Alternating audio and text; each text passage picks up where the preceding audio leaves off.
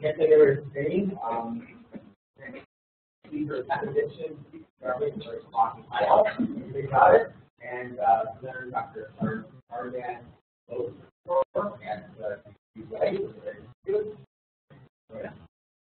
thank you so much for the opportunity to be able to ask you today. Interesting.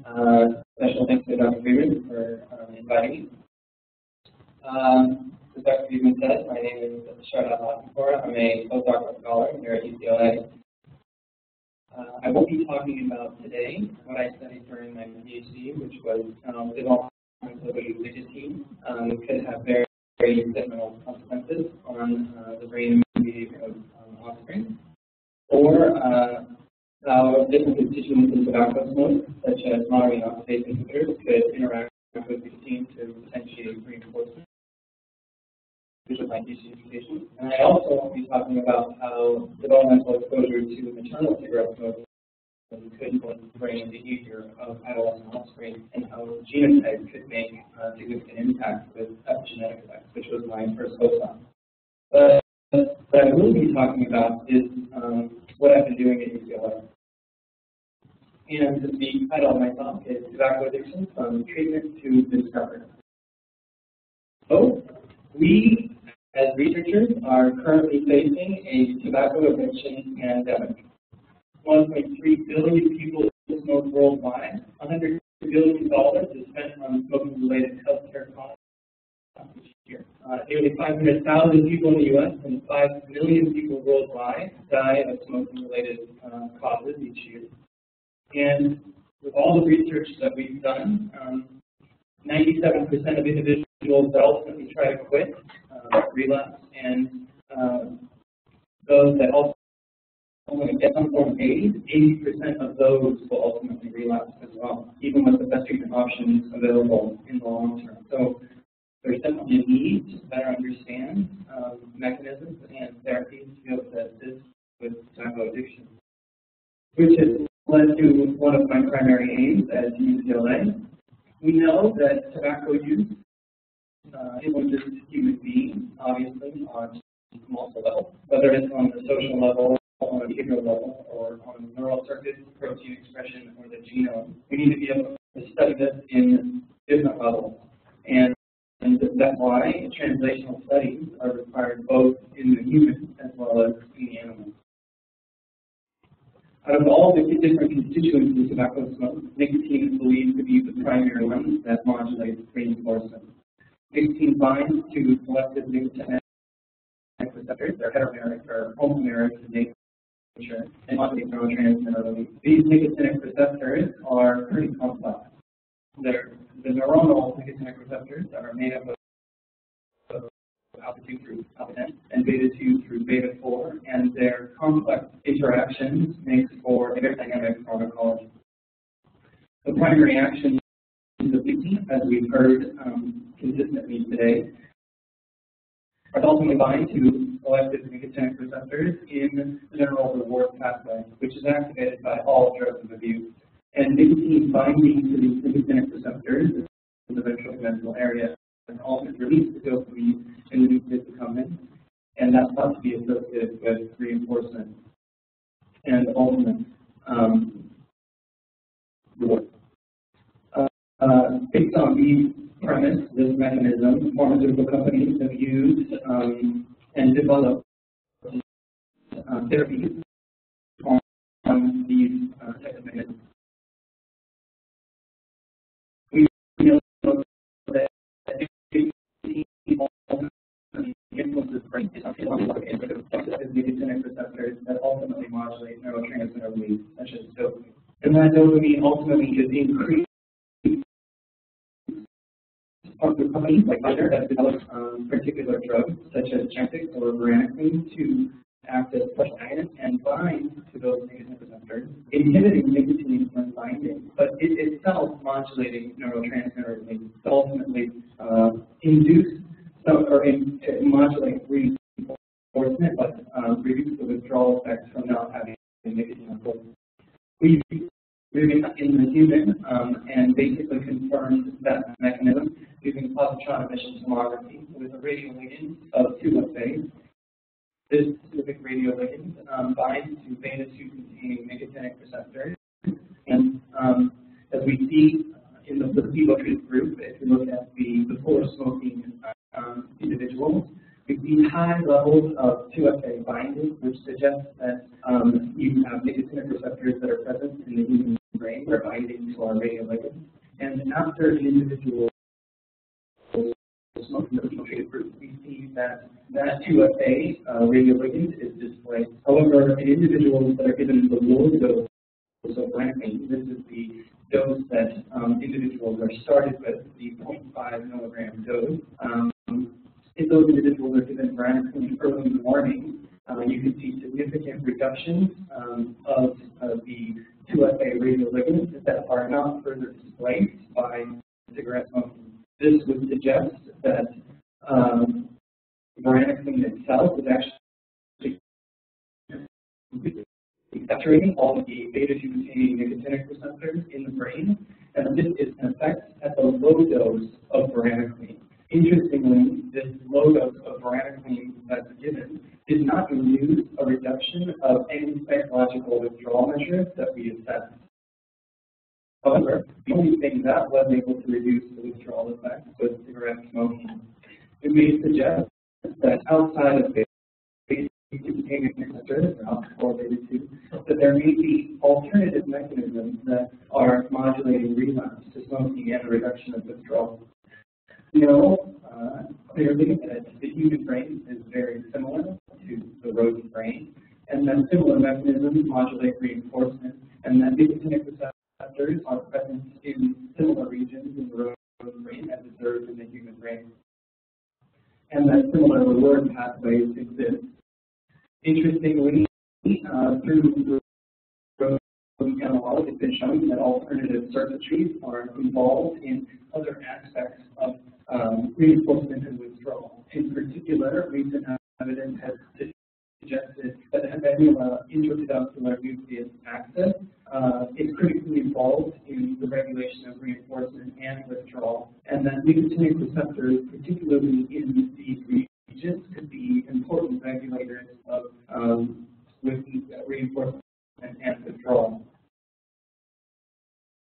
We know that withdrawal is a very important part of the addiction cycle, and in the clinic we can measure withdrawal symptoms through a number of different measures, from anger to anxiety to coughing to more physical methods of actual tremors in the human.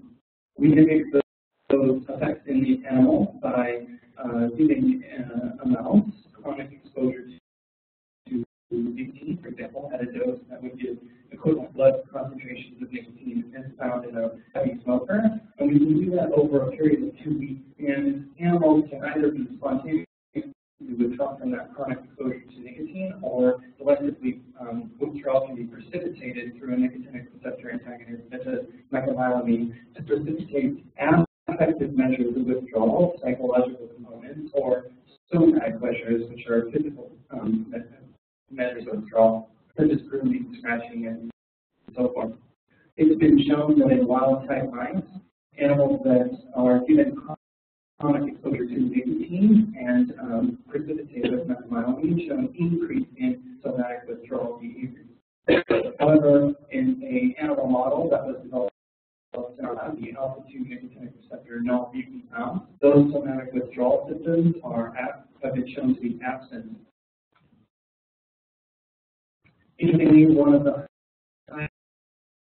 expressions of the alpha-2 nicotinic receptor subunit is found in the intrapedunculair nucleus, and nicotinic receptor antagonists, specifically in the IPN, can precipitate somatic withdrawal, suggesting that this nucleus is a critical component of what modulates the somatic physical manifestations of withdrawal. And it suggests that alpha-2 nicotinic receptors in those nucleus may not be the regulator of the withdrawal symptoms. So in our lab, we basically are using molecular and genetic tools, such as an adenovirus vector, to see if we can rescue these absent effects in mouse, and also using molecular and genetic tools to ultimately you might feel that whether a single-nucleotide polymorphism in humans mimic the same effects in the animal, and we can have it as a genetic animal model. The ultimate goals in our studies are to basically identify novel or genetic targets are present to assist in prevention and intervention strategies to fight the tobacco addiction pandemic. One possible drug, although it's a general nicotinic receptor antagonist, it has been shown to bind selectively to the glutamic acid-rich repeats of the alpha-2 nicotinic receptor, and it's titled chlorexidone.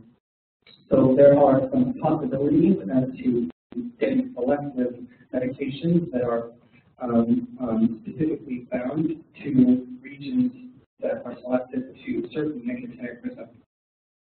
I'd just like to thank Dr. Wolfer, who has allowed me to lead us in learning about the mutant knock-lines and the nicotinic receptors, and Arthur Brody and Mark Mandelkern for allowing me to do the PET imaging studies and also our funding sources, such as the Friends of the Self Institute, Pfizer, NIMH, NARSAD, and the here. Thank you. Mark Starkman, question? So you see that the alpha-2 agonist would be effective for control? So that's a very good question. Our results are interesting. So the original study that came out and demonstrated that there was an absence of somatic withdrawal behaviors was done in the home cage. Now I've replicated that finding in the home cage in our lab, and basically been able to demonstrate that the alpha-2 null does have an absence of somatic withdrawal symptoms. However, there does appear to be some gender effects. But if we take that mouse, the alpha-2 knockout mouse, and put it into a novel environment, those very symptoms that are absent are actually potentiated. And we followed the which is the gender and the genetic interaction in monocytic behaviors. We followed those studies up with a series of other assessments, and the alpha-2 knockout mouse line appears to have potentiated responses to nicotine across a number of different behaviors. From the first 2 days of nicotine self-administration to the highest dose of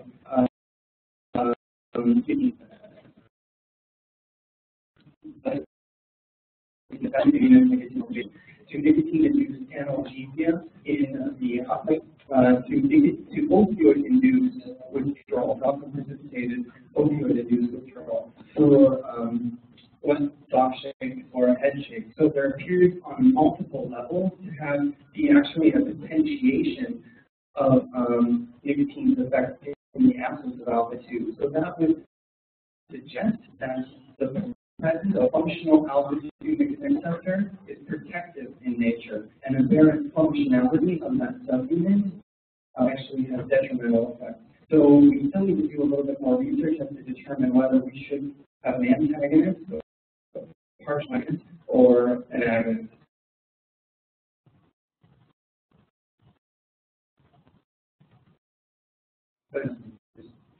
If you could just elaborate on the finding that when you injected the partial agonist and antagonist, also so you mean just the current. Okay. When you injected that, you saw some sort of recommendation. Because I raised the issue when Dr.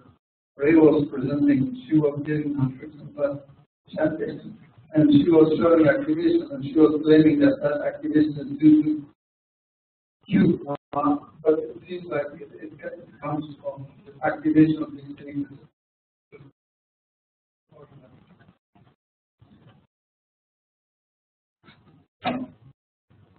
That's a good question. So just to clarify exactly what the positron emission tomography data represents, there's a specific radioligand.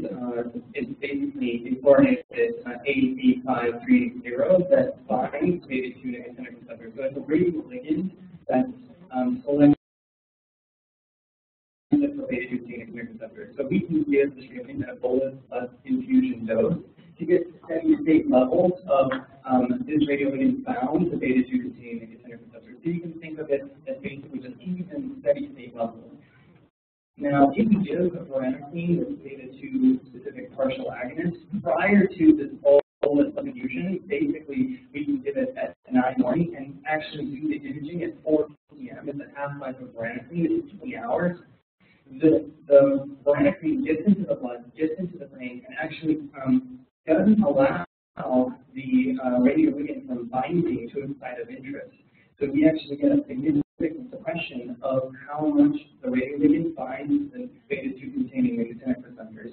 And this effect is present basically 9 to 10 to 12 hours later. And that when you smoke, so in these individuals that have this displaced radioligand, it's possible that not all of the radioligand is displaced. One way that we can test that is we can ask smokers to stay tidy. So they can smoke and smoke 2 cigarettes, and that would believe, based on previous evidence, to completely saturate the brain with nicotine. And interestingly, what we find in the test studies is that even in the presence of a low dose of varenicline, cigarette smoking with the nicotine on board wasn't able to displace the radioligand anymore, which would suggest, based on our predictions, that the 0.5 dose, the 0.5 milligram dose that's being given to humans right now completely saturates all of the alpha beta-2 nicotinic receptors.